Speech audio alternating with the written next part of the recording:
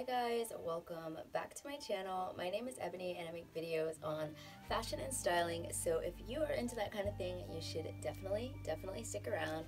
Now, today's video is going to be part 2 of my series on how to find your ideal style and a style study. So the first one that I did was on Serena van der Woodsen from Gossip Girl, one of my style icons, and so it's only fitting that part 2 is for the other half of that duo, which is Blair Waldorf.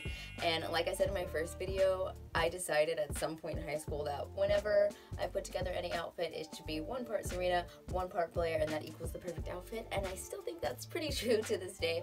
But today I wanted to really break down Blair Waldorf's style. So if you're interested in learning how to achieve her style without exactly becoming a carbon copy of a character, please continue watching, and I'm definitely excited to get into this with you guys.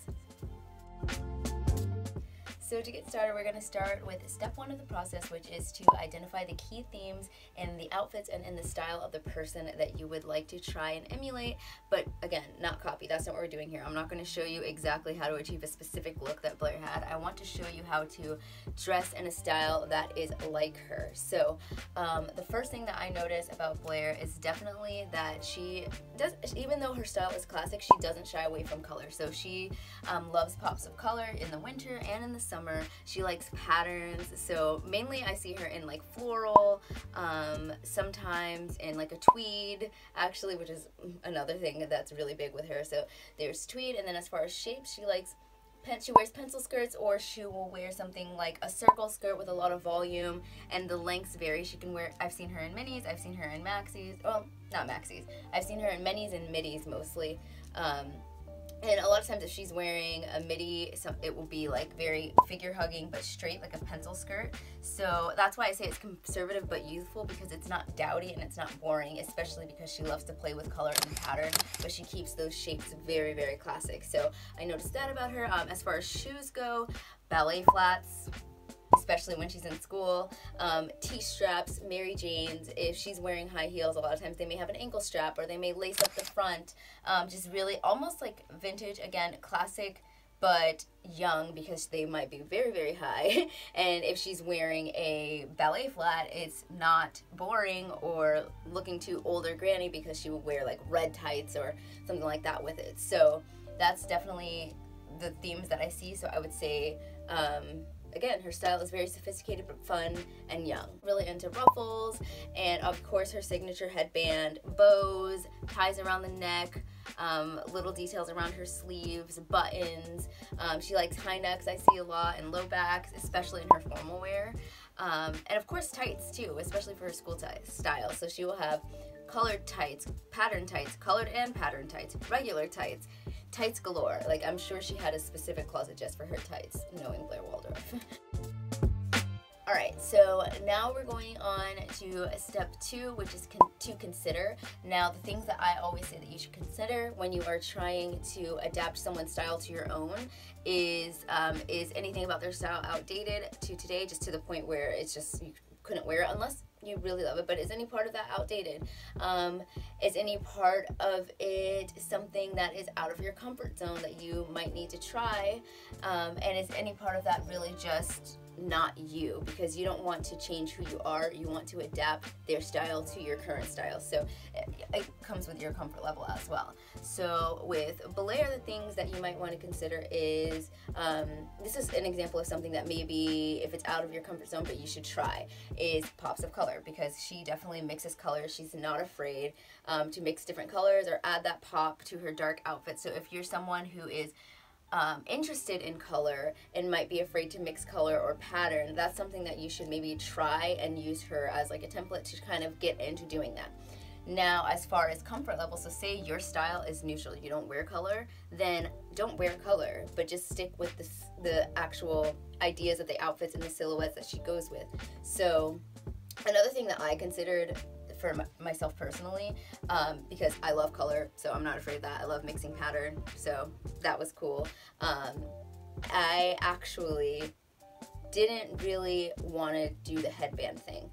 One, I know that's a signature of her style, but also I think it's really important when you are trying to dress like someone, especially someone who's a character, and especially a character that has a piece that is so signature to their style, like Blair's headband, that you don't want to just throw a headband on a preppy outfit and say that it's Blair Waldorf, because there's so many other elements to her style, and also you don't want people to look at you and say, oh, she's dressing up like Blair Waldorf, because there's something about that that can lean towards being a little costumey.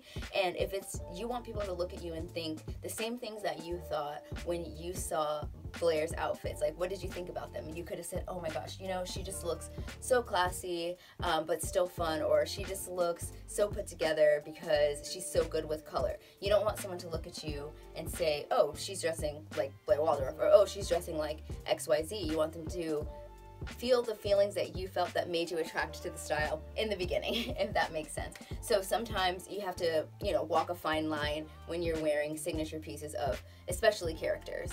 So also, I don't like the way headbands look with my hair. It's like annoying to try to make them work. So I didn't include any headbands, but if you like headbands, my tip would be not to put it with like a school outfit like Blair, because immediately someone's going to be like, you look like Blair Waldorf. They're not going to notice you. They're going to notice the costume-esque-ness of your outfit. So if you're going to go with a headband, I would maybe apply it to something that's less Blair, but less iconically Blair. So maybe like a summer dress and ballet flats and a headband, rather than, you know, the white button-up with the tie and a headband. Because it's a fine line to cross between, you know, looking classy and sophisticated and embodying Blair, and also copying exactly Blair and then looking like a character. So that would be my tip on that. Alright, the third thing is to use what you have. Everything that I'm including in this video is something that I already had in my closet.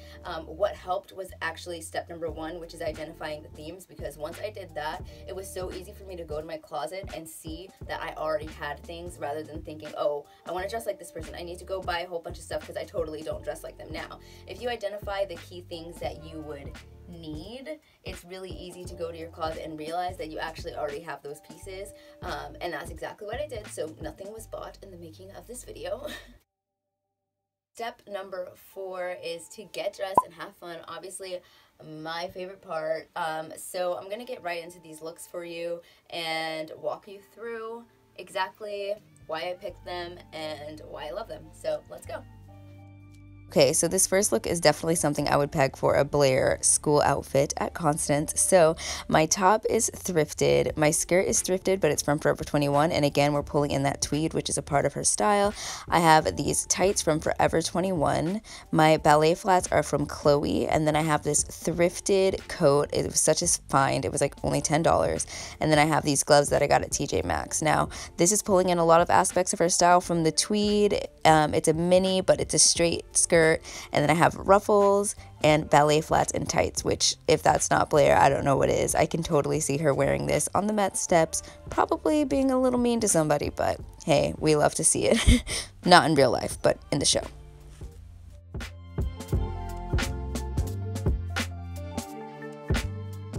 So this is an example of me adapting Blair's style to my own, because we know she really never wears pants, but I imagine that she would wear them like this if she did. So I have these red pants that are thrifted, my sweater is thrifted, my top is from Zara, it has the ruffles, which is another part of her style. My shoes are patent leather Mary Jane heels from Tahari. I'm wearing the same Forever 21 tights under the pants, and then this trench is from Banana Republic, but I thrifted it. So again, we're pulling on the ruffles, the classic shape of that trench, and the vintage style of the shoes make it very Blair. This third look is honestly one of my favorites. I'm obsessed with this dress.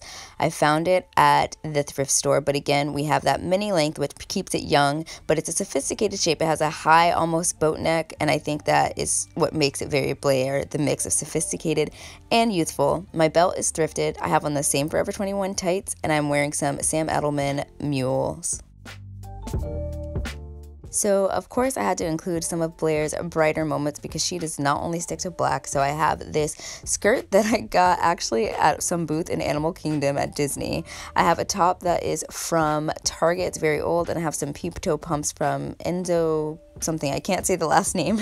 And then my jacket is thrifted, but it is Old Navy. So I know we often see Blair in her pop of color coats. I feel like that's another one of her signatures because she does not shy away from color even in the winter. This is more of a spring because I'm going bare legged, but I've totally seen her do something like that. I really wish I had a cape because I know she has some cape looks, but this just is something that I could totally see her wearing, down from the florals, the ruffles on the dress, and then the flirty circleness of the skirt, and it's a mini length, and she is always in a peep toe. I don't know why, but this just reminds me of something that I would see her walking down her beautiful staircase in her apartment when she has a surprise visit from Chuck or something. I don't know. But it's like her casual, which is dressier than most of ours. But anywho, this is a pair of tailored shorts that I got thrifting, but the brand is Benetton. I have a DKNY silk top on, a thrifted belt, no tights this time, but my shoes are from Chinese laundry. So again, we're playing on that romantic with the buttons, and then we have the conservative shoes and shorts. So this look is my take on one of everyone's favorite looks, which is the Hamptons look that Blair has. So I have this dress that's very similar in shape. So it is a halter neck, a little bit of a low back with a full A-line skirt. I love that. Again, that's something that's totally her because it is a conservative shape, but it also is still fun with the color and pattern and the low back. So this dress is actually from my mom. She gave it to me. I have no idea where she got it from. It's also a belt that I stole from my mom, so it's mine now, but still. And then I'm wearing a pair of gray flats that are from Adrienne Vittadini, and this is one of my favorites.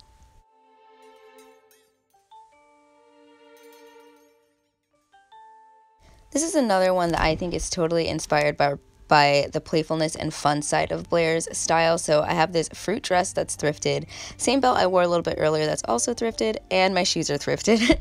I added this basket bag because I feel like it's totally something that she would wear, again taking inspiration from all of her summer and Hamptons looks, because I feel like Blair's style is definitely seasonal, but again, that's something that's integral to classic style, which is dressing seasonally. So I love how playful and fun this one is. So this one is another trip to the alternate universe where Blair wears pants. So I have these Club Monaco pants, this navy thrifted top, and then my Christian Louboutin round toe heels. Again, I feel like just the shape of these pants is so classic, and then with the ruffles it adds that femininity that Blair loves, and of course she has tons of Louboutins. Alright guys, thank you so much for watching. I hope you enjoyed the video. Please let me know which please let me know which outfit was your favorite in the comments down below. And yeah, don't forget to like, comment, and subscribe if you liked what you saw, have something to say, or would really just like to keep up with the rest of the fashion videos that I'll be posting here. And until next time, I will see you guys later.